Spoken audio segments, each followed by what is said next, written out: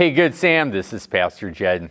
Hey, it was great to be together on Sunday as we were continuing our series on generosity. We've been looking at generosity, and I love the opportunity that I have to preach to a generous church.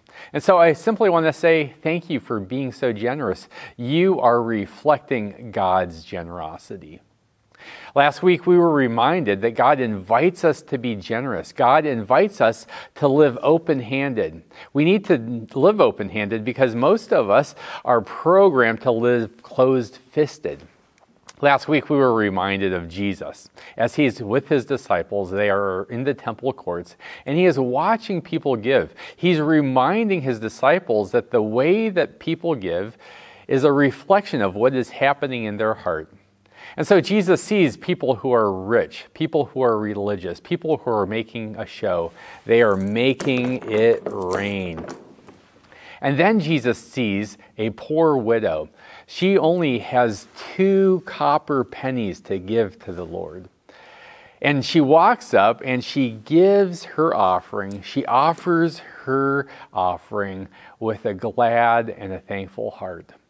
Jesus is reminding his disciples, and he's reminding us, that it's not how much you give that matters to God. It's the heart in which your gift comes from.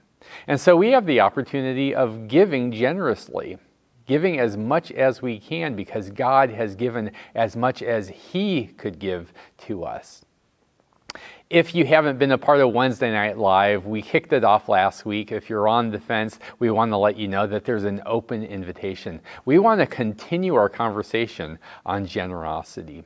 And so if you're free this Wednesday at 5:30 to 7:30, please come. We're providing pizza, we're providing a meal. There are quality events for your kids to be a part of that will help them to grow in their faith. And then you can connect with other people as we gather around God's Word, as we look at God's Word, as we apply God's Word to our life.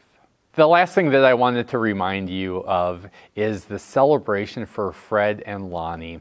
They have been key members at Good Sam for many years.